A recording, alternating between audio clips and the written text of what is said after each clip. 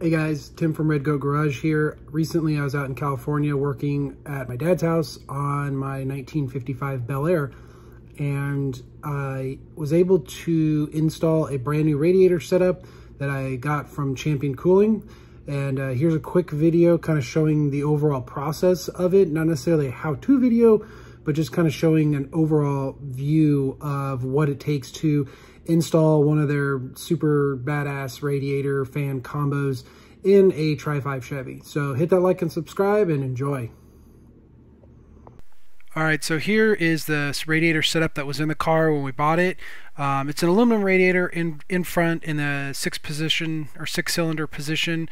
You can see it just kind of bolts with 3 bolts on each side, and it has a single polar fan, but it definitely wasn't up to par with anything. So here's the new Champion Cooling setup with that mirror-like polish on it. It was insane how good the polish was on it. So it's a dual bypass, dual electric fans. It comes with the condenser and these hard lines you can see right there. So it all just made to bolt in. It all the radiator and condenser and everything bolt to those side panels, which you'll see here in just a second, to make it really pretty much a bolt-in process. So right here you're looking at the actual tabs that are factory on the core support, and these you have to cut off. So you can see me here cutting both of these off, but once these are cut off, it's truly a complete bolt-in process. So I cut them off and ground them down a little bit. So here's the side panels removed, the tabs are removed, ready to install. So here, basically just bolted together these side panels. So they bolt in, they come with all new hardware, bolt right into the factory position, no problem.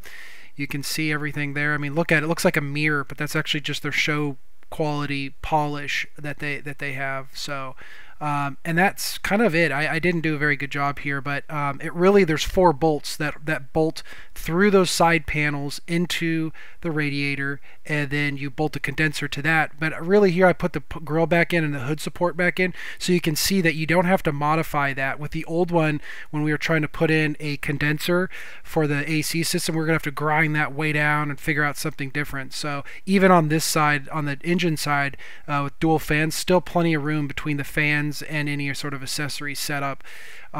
So like I said, complete bolt-in installation.